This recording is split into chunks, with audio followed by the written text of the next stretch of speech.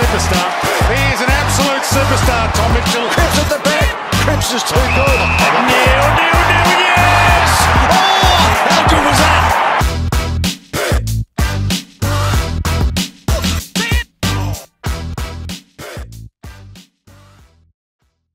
All right, guys, sitting here with Josh Dunkley, the boom recruit for the Brisbane Lions, the new face of the Lions. He's taken over from the king, Charlie Cameron, who's not too happy, but welcome, mate. Thanks for joining us. Thanks, mate. Thanks for having me on. We'll talk through a few questions that I've got. We're on ball magnets, obviously, so a lot of kids tuning into this. They'll love listen to what Dunks has got to say, but I'll just start off. Nice, easy one. Favourite player growing up for you in the AFL? Yeah, so I was obviously a Swan supporter. The old man played for Sydney, so I watched a lot of Sydney's games, and one for me that stands out was Adam Goodes. Yeah. Goodsy was just that ultimate professional star, always stood up in the big moments. I used to love all the midfielders like Ryan O'Keefe, Jude Bolton, very honest player. So, yeah, the whole Sydney midfield. Kirk? Yeah, Kirky. He was another one. Lockdown tagger. Yeah, he coached me midfield at Freo. Love Kirky. Learned so much from him. He was unreal for my career. Sydney, so early 2000s when they were dominating. How old would you have been then? I was born in 97, so 4, 5, 6. Yeah. That sort of period. Yeah. And then they won the one flag. One flag, they lost 05, Yeah, and 05. And lost 06. Yep. I remember those. I was like 13, I reckon, those grand finals. They were just unbelievable grannies. Low scoring, but just so good. Sydney West Coast. Yeah. Like some of the best games you'll ever see. Did you go to any of those games? I didn't. I remember watching it on TV back at home in Yarram, and I cried when they lost. Yeah. And obviously was very happy when they won, but ball my eyes out, mate. I literally couldn't watch the end when they lost to West Coast in 06. Those games were crazy. On favourite players, so Goodsy, he's sort of a utility, sort of mid forward, played a bit of back ruck, didn't he? I don't know if he played much back, but on the wing. Have you got favourite players, like a favourite forward or back as well of all time? Favourite forward, well, from the Sydney era, Barry Hall. Yep. Big, bad, bustling Barry. He was good to watch. So I'll say him for a forward. And backman, like lockdown in Craig Bolton. He was a good player. Leo Barry, obviously that famous grand final mark. Can't go past him. So another forward I used to love too, Mickey O'Loughlin. Yeah, Mickey O. Star. Same, I don't know, it might have just been a normal season game, was it, when he kicked one at Subi and got in the face of him and that big guy over the fence, so good. Giving it to him. Unreal. Just as I said before, a lot of young kids on the app. Have you got any tips for sort of any aspiring mids, boys and girls that want to be a midfielder? Have you got a couple of tips for them?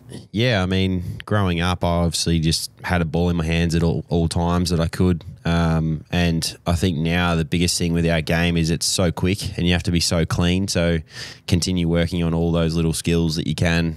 So the touch of the footy is obviously really important. But one thing I'd probably say for those listening out there is to just work on your opposite side. I feel like if you've got a good opposite side in handball and kicking, then it'll help you get it onto the next sort of person. And because we're so short of time these days, I feel like you've got to be really quick with your decision making and execution. Yeah, absolutely. That's what I always tell kids as well with the cleanliness. If you're going to be clean, like I'm not the quickest bloke out there by far, but if you're clean, you just give yourself so much more time with the footy because if you fumble or anything like that, it's hard to get rid of it these days. So you're selling yourself short, mate. Hey? You're pretty quick. Oh, I'm quick over about 2.5 metres. If I get out of traffic and I hold on to it too long, I'll get mowed down every time. Low centre of gravity. Yeah. It's fast, mate. You're fast. Trust me. Just for a few metres. How has the move over been for you? Big move to Queensland, weather, everything like that. How's the move been from Melbourne over to here? I've loved it, mate. Since obviously the trade went through, I came up here, I think it was about a week later. Yourself and all the other boys were so welcoming, and I've just ever since then just never really looked back. The weather's obviously great, the lifestyle, the fans, the people, can't complain at all about how it's been with the move. And it is a little bit stressful at first trying to move all your house, really, everything in your life up here, but I was able to do that with my family over the sort of Christmas, New Year break, and ever since the start of the year, it's been pretty smooth sailing, which has been nice. You've been here a few months now, so the season's not far away. With your preparation for games, do you have anything that you sort of stick to every week? Oh, a few things. I like to, as I've gone through my career, I think I've learnt a lot about hydration, and up here it's probably a big thing that you need to be on top of. Otherwise you go into games lightheaded and you probably don't perform at your best. So our ears were popping a bit this summer, weren't they? Yeah, when we were it's a weird, I don't know if that's like common. Remember I asked you? Yeah. I was like, what's going on here? My ears were going as well. It was some of the harder sessions. Our ears were, I don't know if anyone If else it's has actually had a it, but thing. Yeah, I don't know. They were popping. Felt like my head was about to explode. It was crazy. But yeah, hydration, and then obviously all the general recovery stuff. You know, you've got to stretch, mobility, ice baths, nutrition, all those types of things. In terms of a routine, I probably just look to do those things as consistent as I can. Yeah. And then when game day comes around, I try and just be as relaxed as I can. And I don't really have many things that stand out too much other than up here you can get in the pool. Yeah. Because it's not as cold. So Yeah. I'd like to get in the pool and get moving before a game. Do you jump in the pool pre-game? Yep. Yeah, before you get to the ground and stuff? Yep. Yeah, I usually do that in the morning as well, go for a bit of a walk. I'm just going to chuck a couple of season predictions at you. So, Rising Star. Oh, it's hard to go past Ashy or Moddy. Moddy's a chance. Yeah. I'd forget about Moddy because he played the 3 games last year, so he's eligible. Yep. Yeah, that's not a bad shout. So, Brownlow, you don't have to pick anyone from Brizzy, by the way. All right, let's just go from no one from Brizzy. Yeah. So Rising Star. Is Sam Darcy eligible? Rising Star. I think so, yeah. I'm going to say someone like him. Brownlow from another club. Andy Brayshaw. Yep. Who will jump into the top 4 that wasn't last year? Anyone or no change? So I don't think there'd be any change, would there? Don't know. What do you reckon? I'm asking you. It's a good question. I feel like Carlton could push in there. They've got a good list. Well, they just missed out last year. They were very stiff. Like halfway through the year, they would have been top 4, weren't they?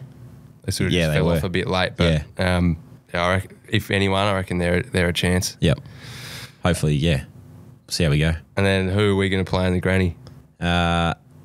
Personally, I think someone like, Melbourne, Geelong, Sydney, obviously the Blues, I reckon out of those, and probably the Dogs as well. Very good. Have you got any weird habits on game day? We've got our mate Huey McCluggage. It's sort of not just game day, but training as well. He always clicks his fingers, so he runs around like this. If you ever get to watch him closely at training or on game day, he runs around clicking his fingers, which is pretty bizarre. It's like a little tick that he's got. I always play with my hair, and I don't know I'm doing it. So at a stoppage, I always do something with my hair. Have you got anything like that, or you're pretty? No, not really. The only superstition I have would be when I put my socks on pre-game. Most people have the AFL logos facing out. I have them facing in. Always? Always. There you go. I'll be looking out for that now. If I get a like 2 left footers or something, it sort of plays in my mind a little bit. You got to go swap with someone. Yeah, sometimes. Otherwise, I'm just like, just deal with it. And then last question. You've got girlfriend plays in the netball, sister plays netball as well professionally. Predictions there. So I don't know if you're going to say either of their teams, but anyone else? So Adelaide and Queensland, they play Adelaide and Queensland, yep. Yeah. So Adelaide Thunderbirds is tipper, and Lara plays for the Queensland Firebirds. Yeah. Who do I think will win the netball? I think Adelaide are actually going to be very good this year. Yeah. They recruited a goal shooter from England. Eleanor Cardwell, her name is, and she's very good. She has a crack too, which is nice to see a bit of the dirty stuff sort of behind hustle play. and bustle, yeah. Love Yeah, that. which is good. So I reckon they've got a star goalkeeper and now another bookend in Eleanor. So they're a fair chance. Hard to go past Perth. They were very good. They won it last year. They've always been good. They've got a Jamaican goal shooter who just dominates every week, and hard to go past them. So I'm going to say Perth, Adelaide grand final. An Adelaide win. Well, for my sake and Tipper's sake, yes, Adelaide win, but I think Perth will be very hard to beat. Very good. All right. Hopefully everyone gets a little bit from that. Thanks for joining us, Dunks. Appreciate it. No worries, mate. Cheers.